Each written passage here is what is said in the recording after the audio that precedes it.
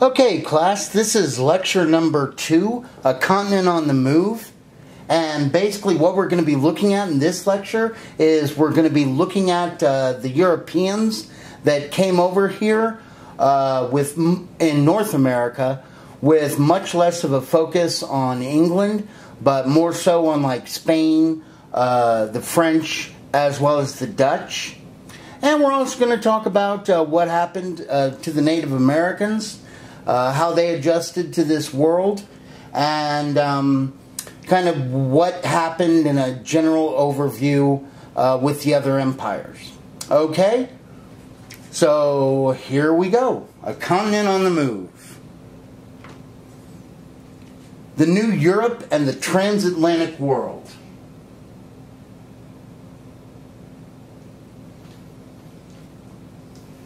You ready to go to the next slide? Now, of course, the first power that we'll talk about is Spain. And almost as soon as they got over here, they ran into a problem because when they believed it was Asia, Portugal, who had assumed that they had the Asiatic trade routes captured, cried out no fair and went to the Pope. And like two fighting kids who were threatening to go to war, Pope Alexander VI steps in with the Treaty of Tordesillas. The first one was in 1493, but it was further refined in 1494. Basically, he had a line, an imaginary line that was 370 leagues west of the Cape Verde Islands. And he said, okay, everything west of that line belongs to Spain, and everything east of that line belongs to Portugal. And the curious problem with this is, here's the second line, that just happens to run through a little bit of a South American country, because remember, none of this had really been explored, and so that's why Portugal got a hold of Brazil, and that's how Portugal got its start with Brazil.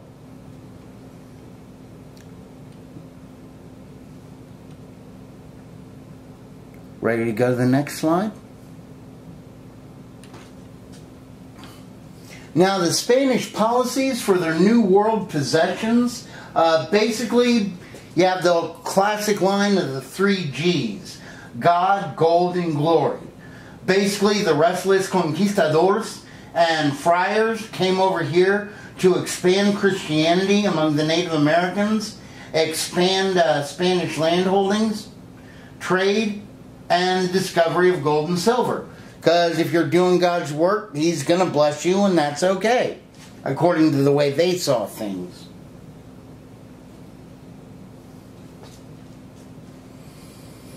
And remember, you had all that army, all the conquistadors were guys that had fought against the Moors in Spain, and so they were veterans coming over here. Ready to go to the next slide? Now, the first guy we'll look at is Columbus.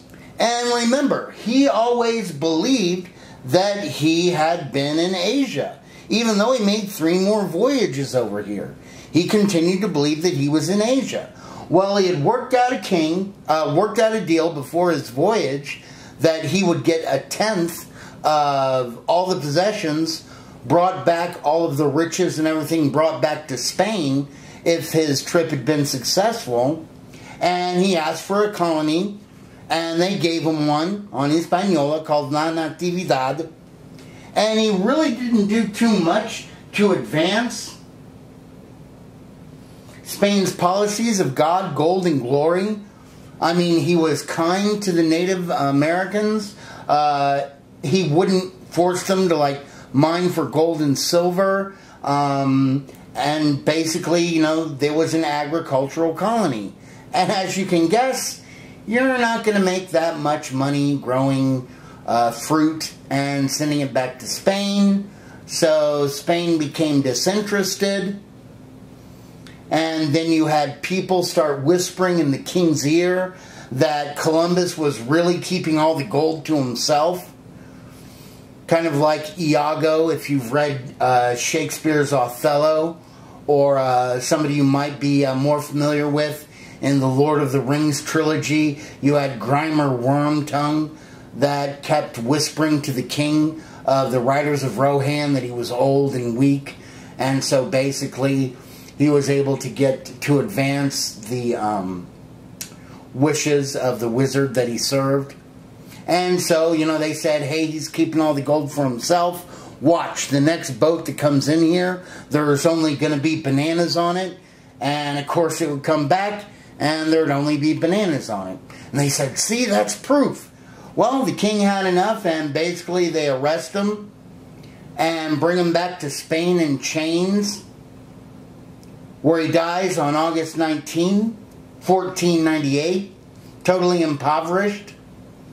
And indeed, his family still has a lawsuit with the royalty of Spain asking to get their royal tenth back.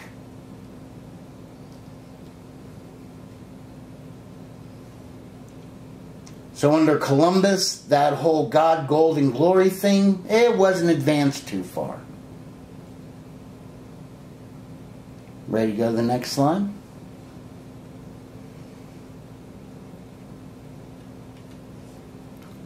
But into this vacuum is a guy by the name of Hernando Cortez, who basically was a guy of unbridled ambition.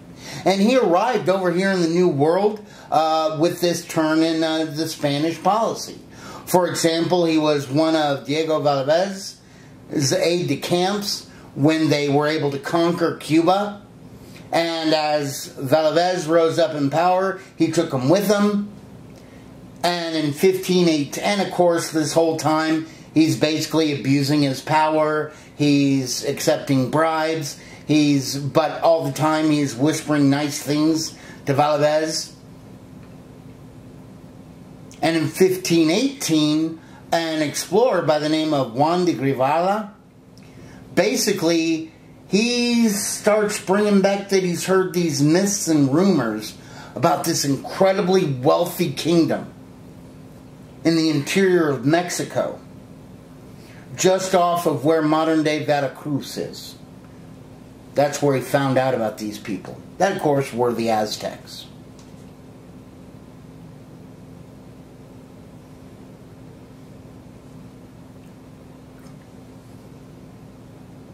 Ready to go to the next slide?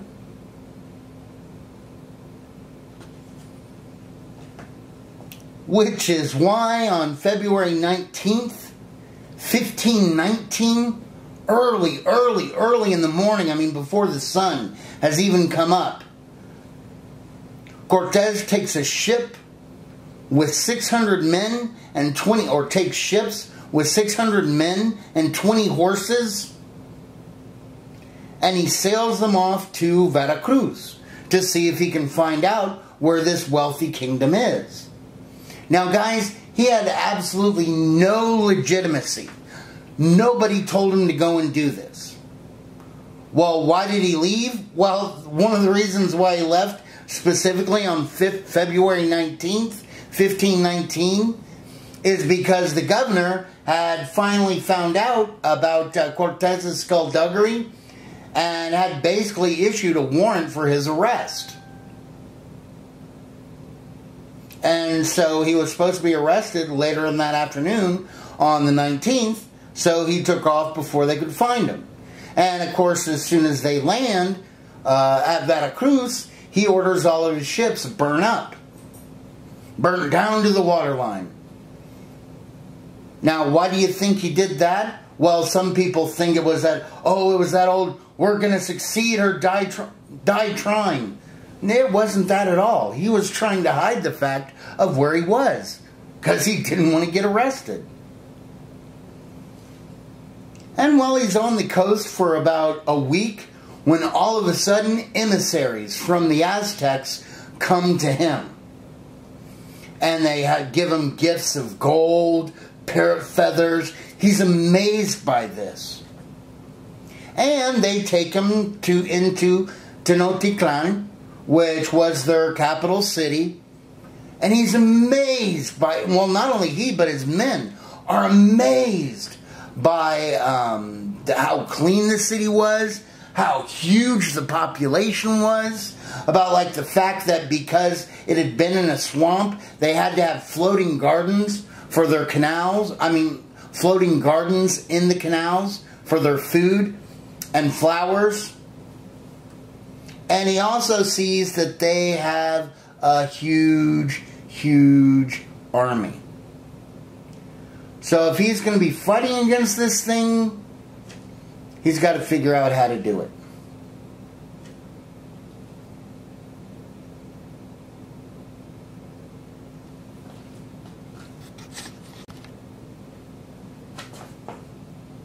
Alright, getting ready to go to the next slide.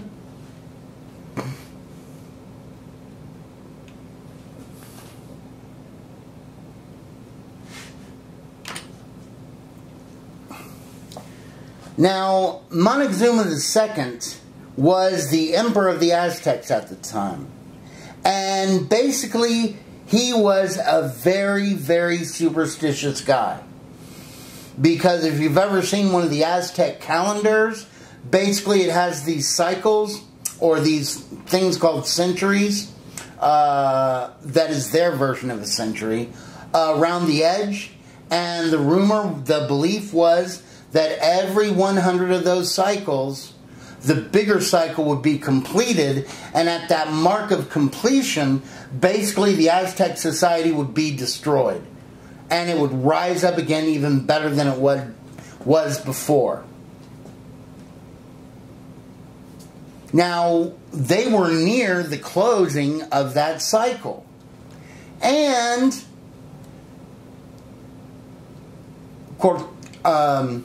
Montezuma believed that Cortez might be some kind of god. Now, why might he have done that? Well, for that, you've got to know a little bit about the Aztec background. Basically, they started up in northern Mexico, even though some people like to say, oh man, they were in Arizona or New Mexico. No. But they were probably in the Sonora Desert, a northern desert in Mexico. And a guy by the name of Quetzalcoatl, basically someone who said he was a messenger of the gods, told them that God had spoken to him in a dream, and they were supposed to march south until they came across a very specific sign. Now, what's that sign? Well, that sign was an eagle with a snake in its mouth sitting on a cactus. Now, that's a pretty specific sign. So they marched until they saw that sign. And they were right in the middle of the Valley of Mexico. They were surrounded by these other kingdoms. Well, why did these other kingdoms let the Aztecs where they were? Because, guys, where they were was in the middle of a swamp. So they had to struggle to make sure everything survived. Like I told you, that's when they started building the boats to raise their crops in. They had to find places to get fresh water to bring it in. They had to work draining out those swamps. But they were very good warriors. And so these other kingdoms would hire them as mercenaries to fight their battles for them. Well, one king became very dependent on them. Indeed, his army was rather weak. And because he used them so many, it pretty much impoverished his kingdom. And he wanted the Aztecs to fight for him. And the Aztecs said, well, what are you going to give us? And he said, oh, well, I'll give you my daughter. And I'll marry you into the royalty. And for the Aztecs, this is like, oh my gosh, this is what we've always wanted. We're going to be like made men in the mafia. And so they go ahead, they fight the battle, and they come back and they say, all right, we did it. Where's your daughter? We want this wedding soon. And the king said, okay. And he gave them their daughter, and they took them back to Tenochtitlan. And the king said, all right, I'll be there in about 2 weeks, and we're going to see the wedding. And 2 weeks later, he goes down there, and, you know, they're in a hut, and he says, "Can I see my daughter yet?" And there was a curtain over the doorway, and they said, "Oh, hold on. You can see her in just a second. This is going to be perfect." And, okay, you can see her now. And they pull back the curtain, and there's his daughter. Kind of, sort of. It's his daughter's skin. Because they had skinned her alive, and there's the prince wearing the skin of basically that king's daughter. And the king is horrified. Now, of course, the Aztecs see it as a wonderfully artful thing, showing, hey, look, both your daughter and my son are one now. Well, the king is outraged by this. He declares war on the Aztecs, but his guys are not that strong militarily, and the Aztecs totally wipe them out. And then they say, you know, we've done this, let's go ahead and start wiping these other kingdoms down. We don't have to be sitting around asking for crumbs like a bunch of dogs at a table when we know that we're able to rule. So they went about conquering town after town. Then, because they were the dominant power, they started going to villages and saying, okay, either you can fight against us or we're going to slaughter your village. So most of the people in little kingdoms would say, okay, well, we'll go ahead and pay you your tithe. And they said, okay, what you're going to do is every year, like let's say they had a lot of parrots in that town. They said, every year you're going to give us 50 bushels of parrots and 10 people.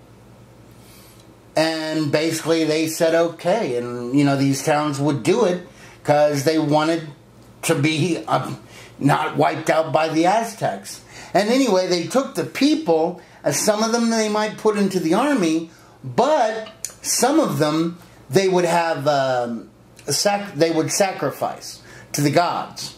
Indeed, once a year they'd have the War of the Flowers, where one side was given a white flower, the other side was given a red flower. Basically, they'd be given wooden swords, and the two armies would clash against each other, and whichever side won, in other words, subdued more of the other guys, they'd be sacrificed first. Because the gods liked victory, like champions. Now, don't worry, the side that lost, they got sacrificed as well. But, you know, it was always be later because the gods, well, that's kind of like leftovers. And, of course, as this goes on, it becomes more and more part of society. And now that they're in the, basically nearing the end of the cycle, Montezuma was having a lot of sacrifices to try to please the gods because he didn't know what was going to go on. Now, Quetzalcoatl, after Tenochtitlan got established, he told the people, he said, all right, guys, I'm going to go ahead, I'm going to go, but I'll be back. And basically, he went to where modern-day Veracruz is, he got in a boat and sailed away east. And another thing about Quetzalcoatl is you can see he has a beard.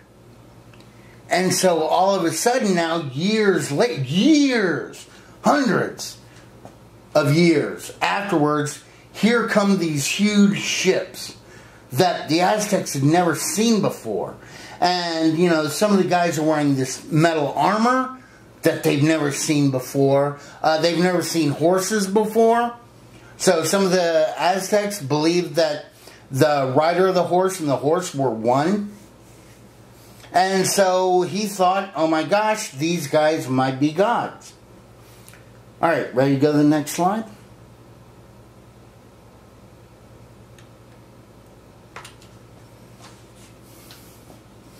That's like what I told you about the end of the cycle. There you can see the little pieces that break into the units. Anyway, well, they let the Spanish into the city of Tenochtitlan, and of course the Aztecs brought with them all of their diseases. It starts killing off people left and right. And Montezuma realizes, you know what, these guys aren't gods. So what he does is he calls a huge military parade, and he invites the Spaniards. They invite the Spaniards to a huge military parade, and the parade stops in the middle, and all of a sudden the Aztec warriors attack the conquistadores, and basically they tried raising all the drawbridges across the canals, so the Spanish had to fight their way out, and by the time they got outside of the city, there was only 198 Spaniards left, and I believe 2 horses. So they had a lot stacked against them. But what they did is they went around to all of the neighboring native tribes and told them, hey, if you guys will go with us instead of the Aztecs, then we're not going to be taking away your people anymore. And you're not going to have to pay as high a tribute. So they get a lot of allies, and they're able to go back and, using their Native American allies, basically conquer the Aztecs, giving them access to huge amounts of treasure. And of course, once they've won and they got all this money, all of a sudden Spain's like, oh yeah, that's totally cool. You're our guy. Everybody ready for the next slide?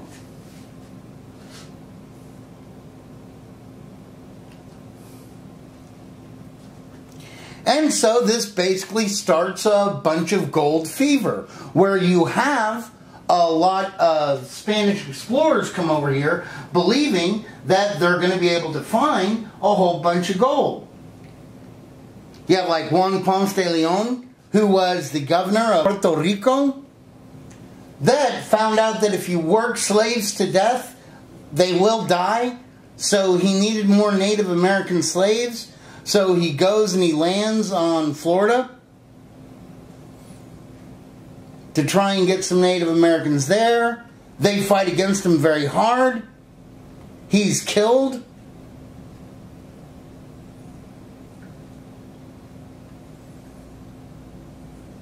But this leads other Spaniards to begin to believe, hey, why would the Native Americans have fought so hard if they weren't trying to protect their vast stores of gold?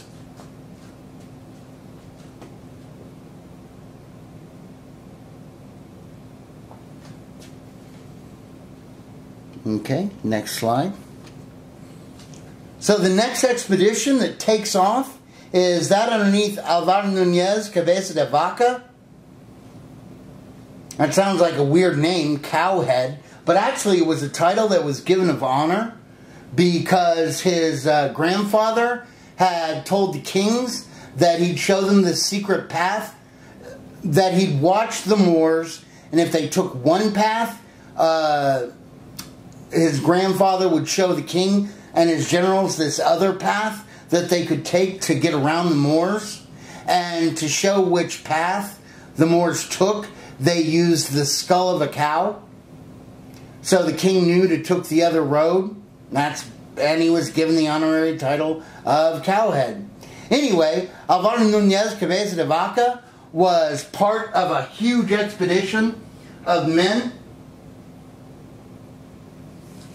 that was sent into Florida. Now, of course, when they get to Florida, the captains of the ship tell them, look, you guys got to be back here by August 15th or we're leaving without you. And all the guys said, oh, sure, no problem, no problem. And they marched inland. And, of course, they got into a lot of fights with the Native Americans.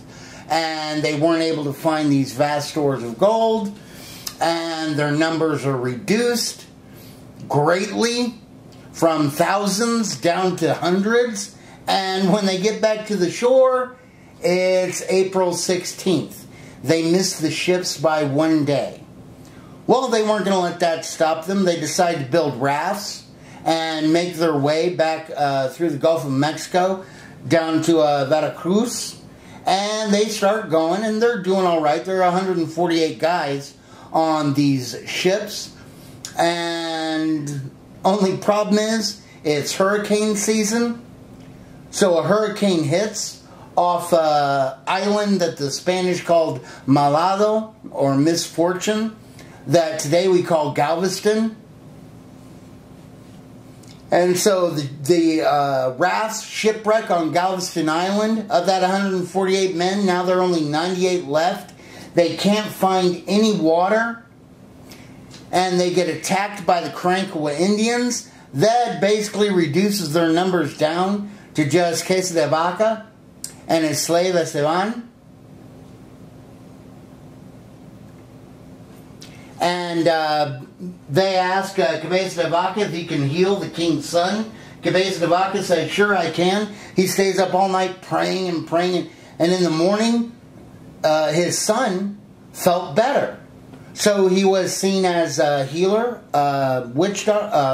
healer. And so basically, they allowed him to stay with the tribe. He kind of got a lot of honor. And after 3.5 years, he said, you know, I miss my guys in Mexico. I'd like to go back to my people. And so they said, okay. And he was released. And he kind of wandered his way back down until finally, as he's close to Mexico City, he's captured.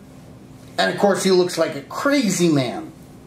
They take him to the viceroy, or the ruler of Mexico. And of course, the ruler of Mexico is like, was there any gold? Was there any gold? And Cabeza de Vaca, not wanting to disappoint the king, says, well, I think we saw some cities that were kind of gold. Basically, he saw pueblos at sunset. And the viceroy got all excited. And he said, oh, yeah, and they have plates of gold and everything like that. And so the king said, well, will you go with an army to get it back? He says, no, I don't think I will. But people were all excited because they heard that.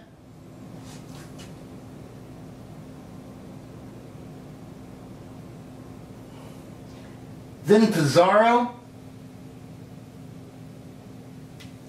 was able to get the real last find of big gold when he was able to conquer the Incas down in South America. But that didn't kill this Spanish desire. There has to be more rich cities out there. So you have like De Soto, who goes off to find sources of gold in along the Gulf Coast there. And even though he's unable to find it, here's his travels right here. See him going through Florida and all that. Even though he was unable to find any of the big cities, he did find the Mississippi River, even though he was killed battling Indians there. And the remainder of his men made it back to Mexico City. Then you have Francisco Vasquez de Coronado, who was a young guy. He was about 30 years old. He had married a real rich lady, and he was sure that he was going to find one of these golden cities. So he paid for an expedition, supplying 1,500 men. His own suit of armor was made totally out of silver. And he starts the march north because he's destined to find this. And Esteban, Cabeza de Vaca's slave, said he'll go along as a guide. And they get to those villages that were supposedly made of gold, and they're nothing but pueblos. And this one guy, known as the Turk, said, oh, well, what you're looking for Quivara. Huh? Oh, yeah, it's this real rich city. Well, where is it? Oh, well, we got to go 2 weeks in the northeast. And so basically they were all excited. They'd march for 2 weeks up to the northeast. And they'd say, well, where is it? He said, oh, we're not there yet. Now we got to march 1 week east. And basically he led them to this little town that was Quivara, that was nothing more than kind of an Indian flea market. Wasn't really any gold. Coronado is infuriated. He tortures the Turk, kills him, and his men go back home in failure. Now, do you think it was kind of crazy that all these Spanish explorers that went through America's southwest and down into South America and Central America, do you think they were crazy for looking for these golden cities? Well, probably not. I mean, do y'all remember when you were a little kid and you'd be with your mom at the supermarket and you'd pass by those machines that had like plastic rings in them, or maybe a car, or the fake tattoos, or and oh, you'd look at those things and you'd love them. And so you're about 7 or 6, and one day you go by those things, and I don't know why you do it, but you just happen to flip up the coin slot and reach in, and you find a quarter. Oh my gosh, you found money! And guys, for about the next 2 weeks, at every single coin slot there is, you're in there trying to find that quarter. But usually it doesn't happen. Spain was just kind of caught up in that gold fever as well. Y'all ready to go to the next slide?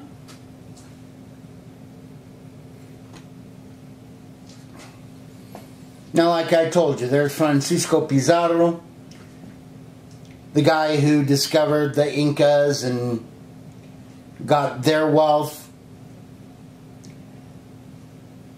which of course is allowing Spain to become one of the wealthiest places in Europe.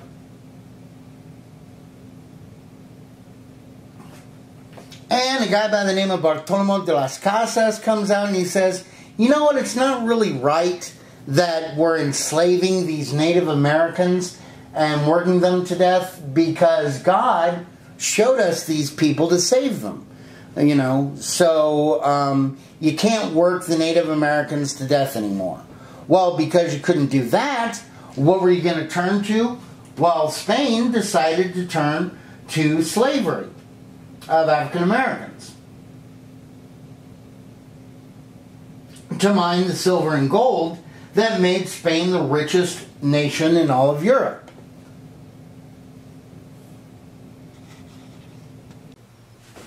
Okay, up. There we go. Ready to get on? Now we're finally going to talk about England. Basically, Philip, Elizabeth, and dreams of an English Eden. Now there were 2 rulers that were at about the same time. Philip II was put into power in 1556. He was a very driven and complex individual. I mean, he already had become the viceroy of the Philippines when he was just 15. But when he did become king, he became king over a very powerful yet troubled Spain. You can see all of their land right here, including up in the Netherlands. And what he believed all his problems were from was from the fact that the Protestants were stirring up all this trouble, especially over in Germany, and the people in the Netherlands were starting to rebel against Spanish authority. So he believed that God gave Spain all that wealth, all that money, so they could go and put down the Protestants. And he wanted the title of Holy Roman Emperor, or Defender of the Catholic Faith. Now, the Holy Roman Emperor, everybody who has that title certainly hasn't been holy. They're not Roman. And most of them aren't emperors. Most of them are kings, like Charlemagne. But that's what he's going to do. He's going to become defender of the Catholic faith. Meanwhile, Elizabeth was pronounced Queen of England in 1558. And she had a lot of problems going on as well. Her kingdom was rife with religious conflict because her dad, Henry VIII, had said that we're all going to be Anglicans or Church of England now. The economies were very troubled as well. And her claim to the throne was very tenuous because she wasn't even the firstborn daughter. The firstborn daughter was born to Mary. I mean, she was Mary, who basically was the daughter of Philip's sister. that King Henry VIII had divorced his first wife. Ready to go to the next slide? Now, of course, because England can't go and fight Spain openly, they have to use covert attacks. So they support the Netherlands with weapons and with money. They use privateers or a bunch of pirates like Sir Francis Drake that set Spanish colonial cities aflame up and down the Spanish Main. And of course, if you're using pirates, you can say, oh, well, I didn't tell them to do that. They did it by themselves, which pirates do. But if you give a pirate a letter of marque, then basically they can come and use your ports to resupply their ships, repair them, and you get a percentage of the money that they captured.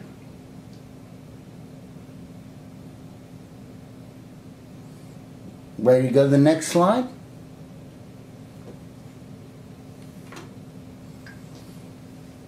Now, Philip, he's not unintelligent. He carries on covert attacks himself.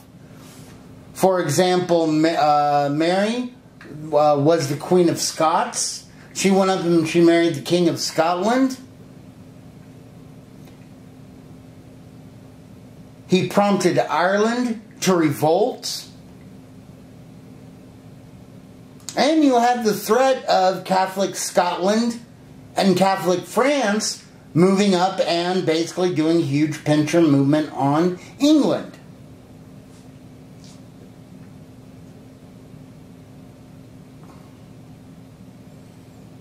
Ready for the next slide?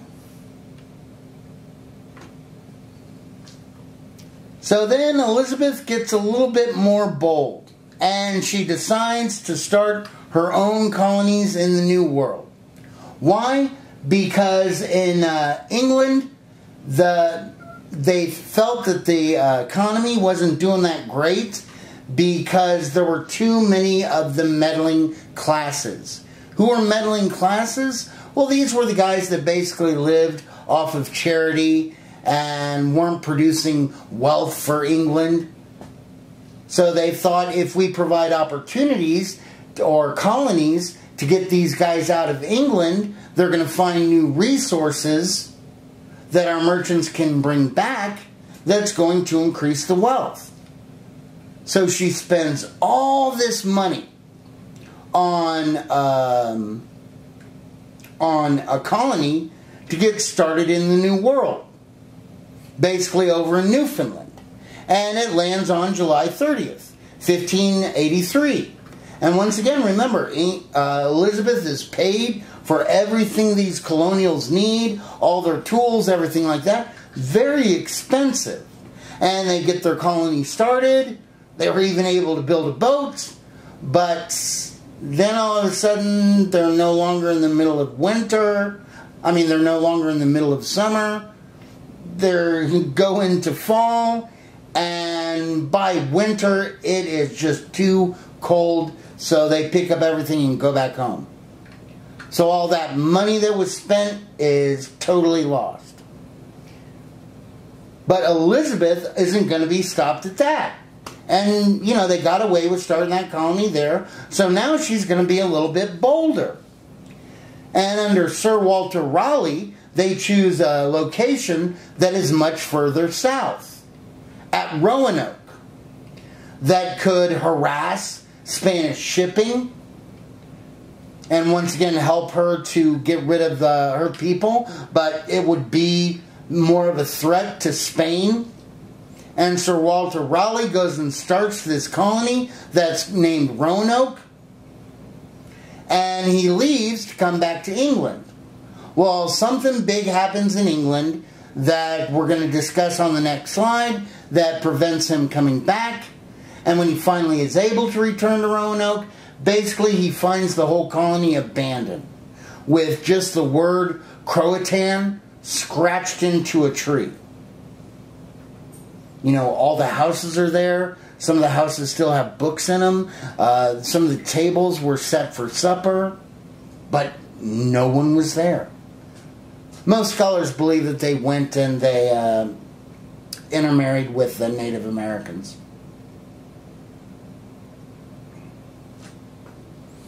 But once again, this huge expense that now would have possibly provided an outlet for England was just money wasted. Well, why didn't Sir Walter Raleigh come back and resupply the colonials sooner? That's because in England, things had gotten kind of serious. In Spain, you had the problem of wealth, because if you have all this money, now everything's going to cost you more to buy what used to be a lot cheaper. But of course you didn't have as much money back then. So you have huge inflation. And then of course you have the problem of faith, because, you know, hey, it's once again, if you are King Philip II, you believe that it's these Protestants, that if you just got rid of these Protestants, that you get rid of your problems. And he believed one of the biggest places the Protestants was in England. And he knew that, like, they had supported and kept alive the revolt in the Netherlands. So he sent up this huge flotilla of ships. I believe there were 188. And like 6,000 men. And basically they were going to sail up. They were going to get to the Thames River, sail into the Thames. Basically, all the men would disembark, and they would take over England. And that was the hope. But didn't quite work out that way. His ships go up. The English Channel is incredibly stormy and tempestuous. So some of his ships got damaged that way. And there were a few fights with the English Navy that didn't have ships anywhere near as big. But they had a lot of smaller, quick vessels. And on the night before the big battle, where they were going to go up the Thames, a huge storm hit, totally dispersing the ships. And in the morning, they were all out of formation. They didn't have protective fire. And basically, the little rinky-dink English Navy on their small boats was able to rush out there and defeat and damage so many of the Spanish ships of the Armada that they decided to call it quits and to return home. But the only way they had to return home was to go around Scotland and Ireland.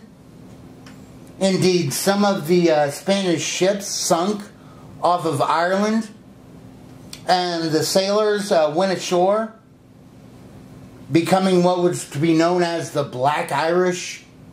Y'all know what the Black Irish are? Nothing more than an Irishman with black hair. But basically this broke the power of the Spanish Empire. And as a consequence of this, now the Atlantic is open to other European powers coming over here and starting colonies.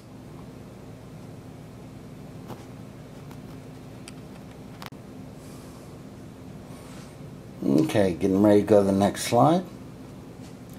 European empires in America.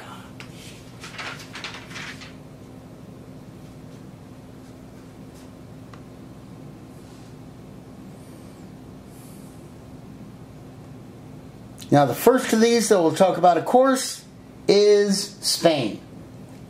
And guys, basically, Spain was too large to govern effectively.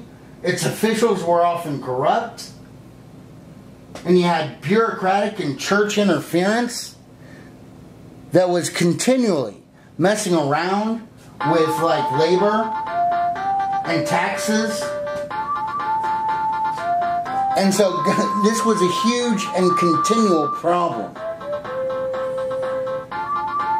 Especially because they set it up as a linear thing where everything fed into Mexico City, and then it either went to Veracruz,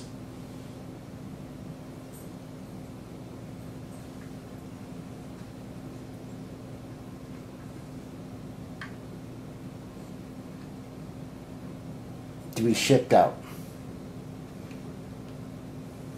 Ready for the next slide? Now, what was Spanish Tejas like? Well, guys, the realities of life here. Guys, Texas used to be so big, the very first capital of Texas, Los Adais, wasn't even in Texas. It was in Louisiana.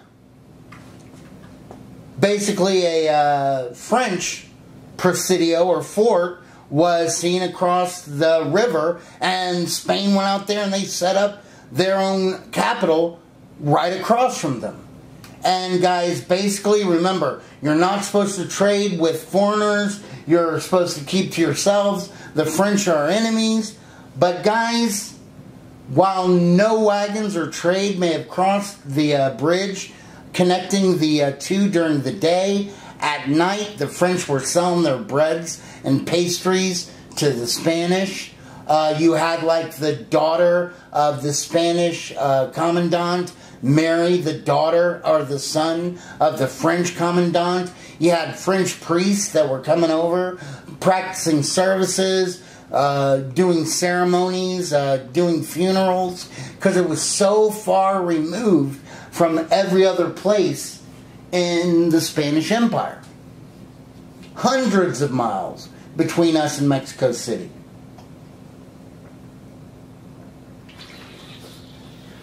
And the governor out at Los Adais would always argue, we don't have enough paper, we don't have enough supplies, etc. And then, of course, even Spain realizes, well, that's a little bit too far away from us. They moved the capital from Los Adais to San Antonio de Bejar. And that's where we get into social statuses. Guys, in Spain, there were like more than 80 different social classes that their people fit into. The very top people were the Peninsulares. These were the people that were 100% European, had been born in Spain. Now, if I was a Peninsulare, then I wanted to marry a woman who was a Peninsulare too. And so I'd marry that woman who was a Peninsulare, and if she became pregnant, it was my duty to get her to Spain as quickly as possible so that child could be born in Spain and be a Peninsulare.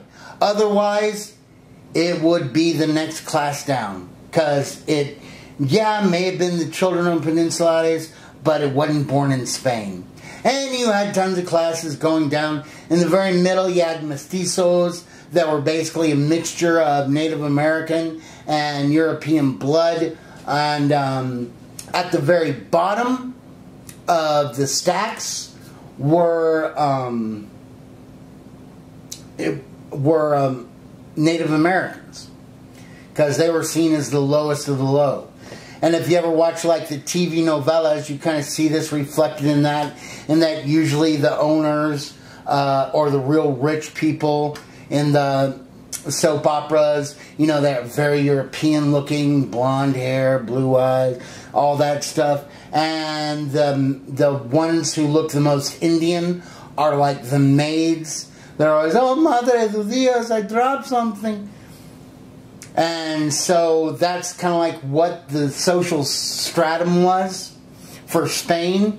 And in San Antonio, you can check the census records, because there was a census every 7 years. And, you know, you see when this one soldier first arrived there, he writes down that he's a mestizo. Yet by the very next census, same guy, same name, except now he is a Peninsulare. Now, guys, why in San Antonio were they allowed such flexible mobility in social class? Because, guys, they were on the frontier. You were worrying about your survival, which was much more important than what social class you put into. Or at least that's what we believed here in Tejas. Alright, ready for the next slide?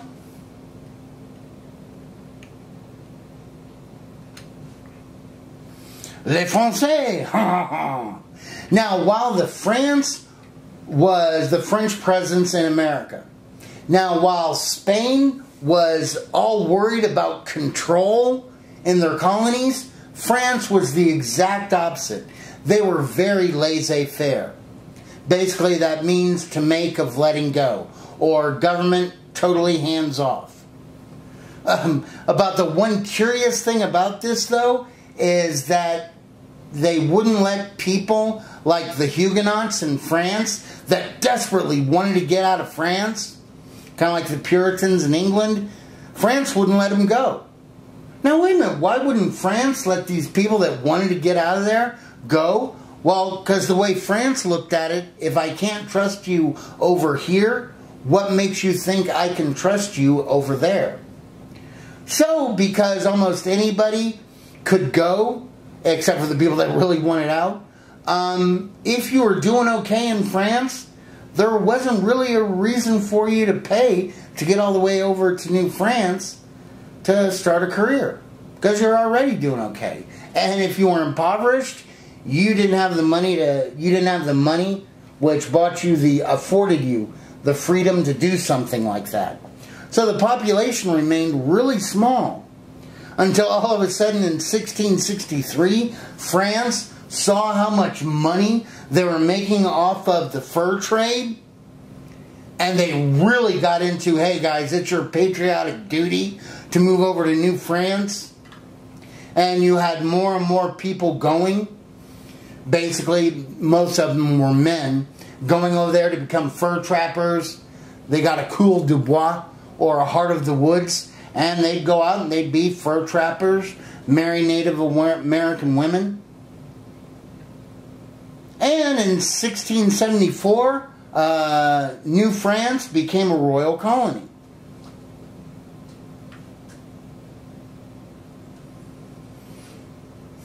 Ready to go to the next slide?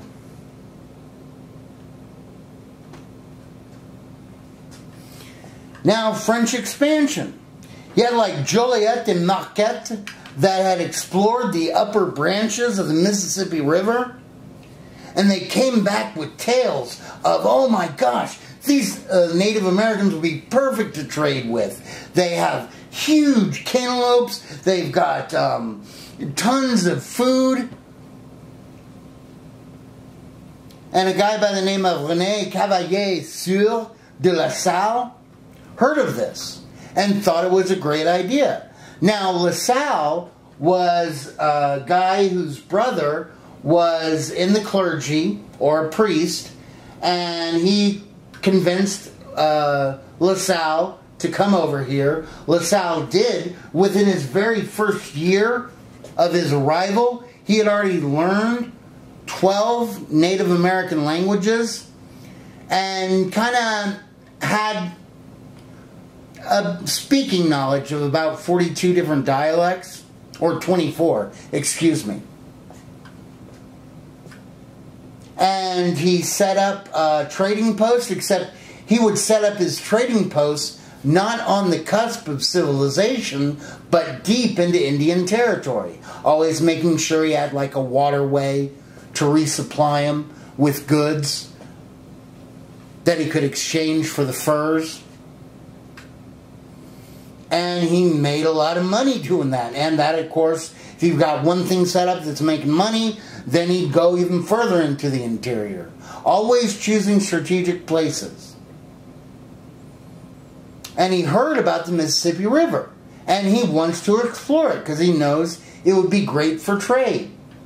So he goes back to Paris and he talks to the king, King Louis, and he says, oh, King, let me start up a French fort at the mouth of the Mississippi River.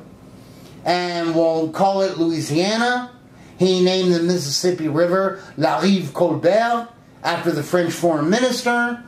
And the King of France thinks about it, and he says, no. Why? Because there was peace with the Spanish, and he didn't want to cause any problems.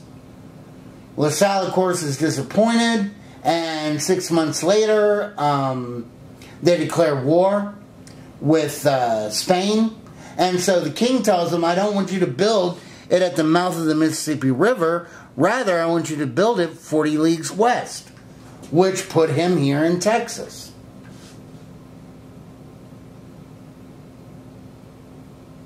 Y'all ready for the next slide?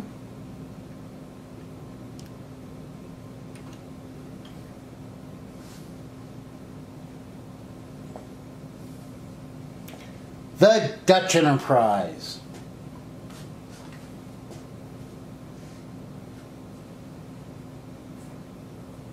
Well, by the 1630s, the Dutch dominated the African slave trade and had conquered a number of Caribbean islands. They send Henry Hudson to try to find the Northwest Passage. Now, the Northwest Passage basically was, everyone was thinking, guys, there has to be some kind of waterway that actually connects out to Asia. So, in his search for the Midwest Passage, he explores a lot of New Jersey, claiming all this land for the Netherlands. He even goes up the Hudson River, which he thinks at first might be a key, and he sees that it's getting shallower and shallower. So he turns around and goes out, and he discovers other places like Hudson Straits, and then he gets into Hudson's Bay, thinking that this might be the Northwest Passage. But by this time their cruise has already gone 6 months longer than expected. His crew is a little bit angry, and when he says, come on, we're going to go exploring, they say, no, I don't think so. And they put him, his son, and about 2 other loyal crew members into a boat and say, see ya, wouldn't want to be ya, and they head back to the Netherlands.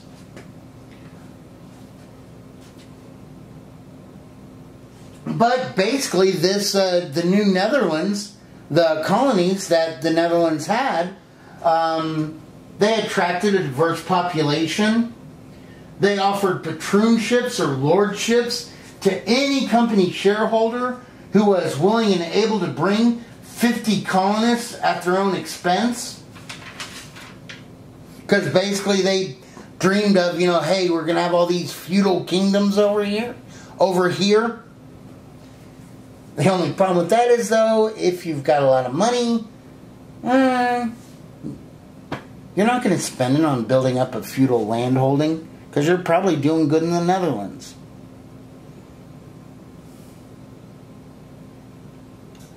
Ready to go to the next slide?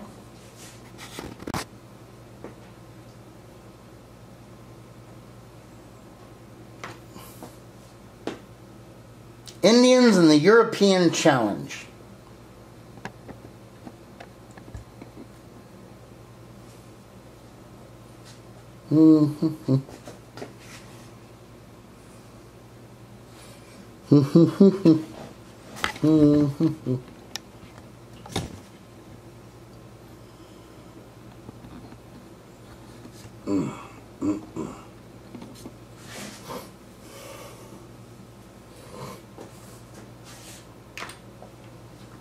Alright, the Indian frontier in New Spain. Now remember, Indian assistance was crucial for Spain conquering the Aztecs and getting their foothold over here into the New World. But once they start making all this money, all the friendships and promises are easily forgotten. Indeed, in the 1598 Oñate expedition, they executed and enslaved Indians who resisted the Spanish incursion. And even though his excesses led to his removal, some of his company founded Santa Fe in 1609.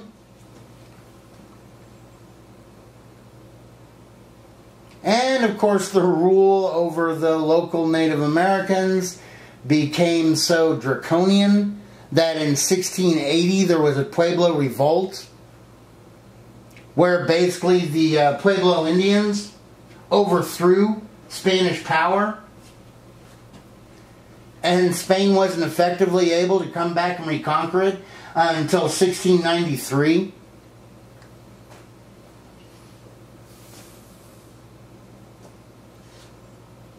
Ready to go to the next slide?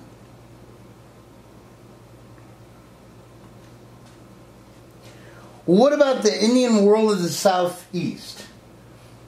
Well, guys, even though the Spanish presence in the region was minor, because basically they moved through it, but the diseases that they left on the Indian population was enormous. So, of course, they had to join into confederacies with other Native American groups, and the biggest one was the Creek Confederacy that balanced the competing demands of European powers, taking advantage of the competition between them.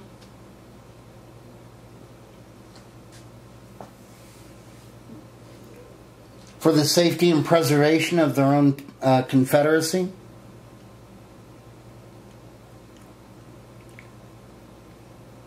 Ready for the next slide? The Indian world of the Northeast.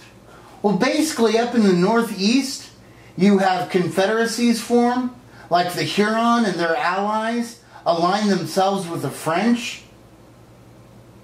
And the Iroquois League, they sided with the English. Well, first with the Dutch, then later on with the English.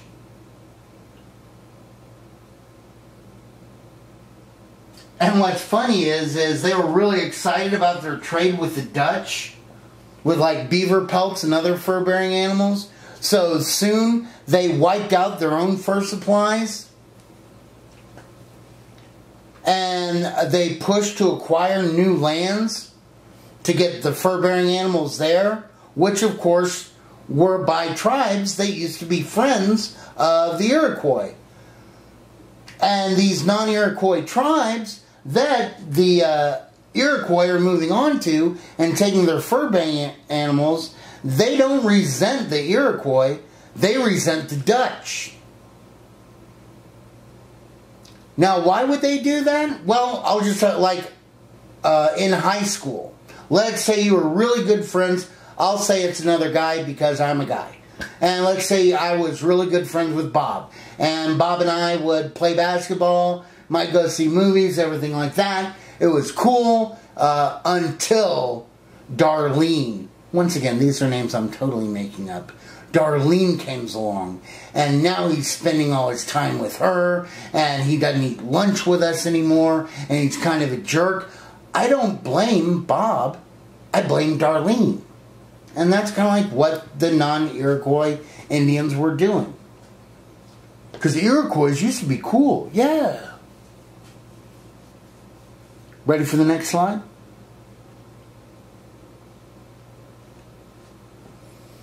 The new Indian world of the plains. Well, guys, out on the plains, there is a revolution going on. Basically, you had forces of climate change, the pressure of shifting populations, new European goods, creating a new culture and economy among the plains and the Plains Indians. Now, before 1400s, the Plains Indians rarely strayed from the rivers that form the Missouri River drainage system. But you had a great increase of the number of buffalo on the plains, so some cattle and Indian groups abandoned their agricultural villages in exchange for a mobile hunting lifestyle. And it drew a lot of people into the area that did it. And now all of a sudden that Spain is over here, they have horses. And some of the horses escape. They get away. They form their own little herds. And guys, if you can get a horse, you can go, that gives you so much power. Kind of like when you're one day shy of your 16th birthday, your life totally changes on your 16th birthday. Why? Because you can get a car. You have mobility. Guys, exact same thing with the horse for the plains people. Indeed, the success, how successful your tribe was dependent on how quickly you were able to adapt to the horse.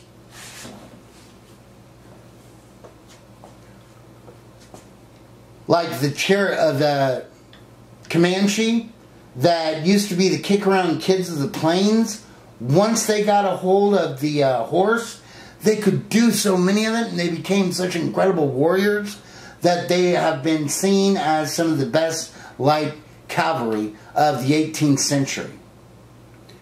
And just like I was talking about, if you have a car, when I was a professor down in San Antonio, there was a barbecue place. That basically, you know, was kind of down in an inner city college, and it paid $7 an hour, or $7.25, whatever minimum wage was then. And that was the price you had to take. Now, if you had a car, you could get in that car and drive it probably about 13 miles north of there, and instead of making $7 an hour, you could make 12. Why? Because it's a different location. They need people to work at that one that was $12 an hour, as opposed to the one that was only paying $7 an hour. They knew they had more people that would be willing to take that job there.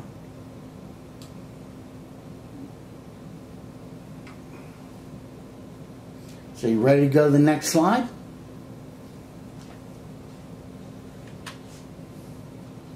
Conquest and accommodation in a shared world.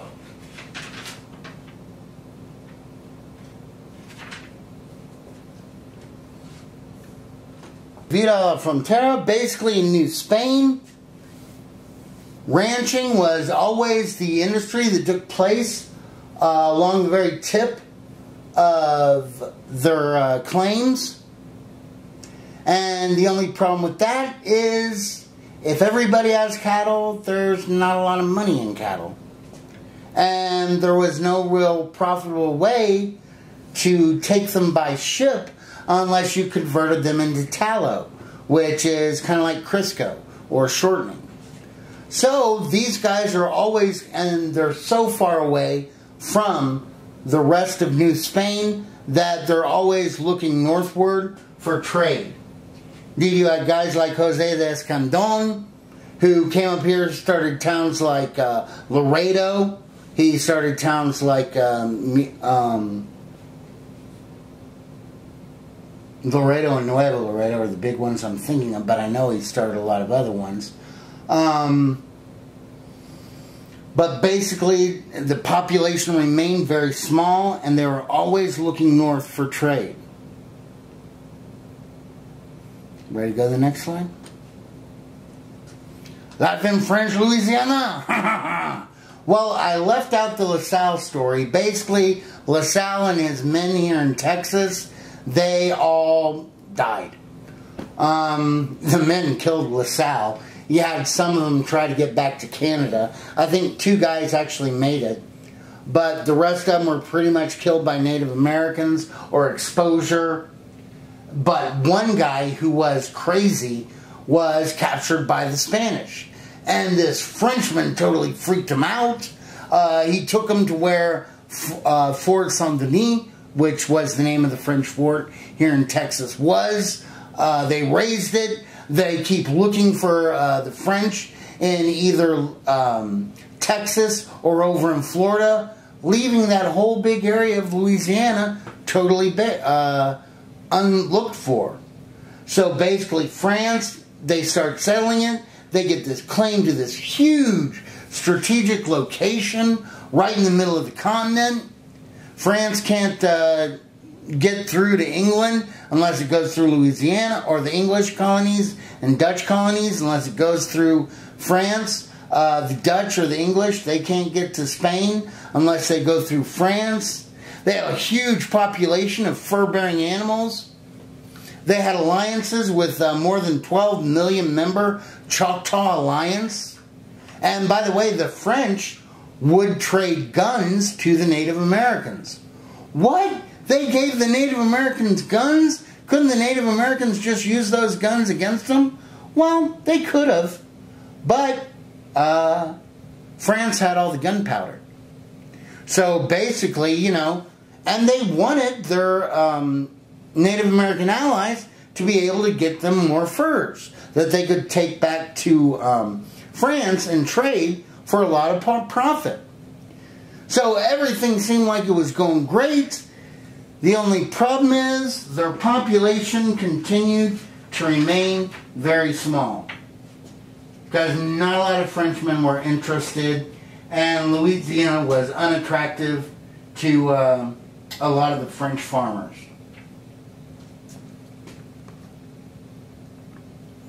Ready for the next one? The Dutch settlements. Okay, basically, as an alternative to the patroon ships, because they weren't bringing in the numbers that they wanted to bring in, the Dutch West India Company offered to grant a tract of land to any free man who was willing to come over here and get it.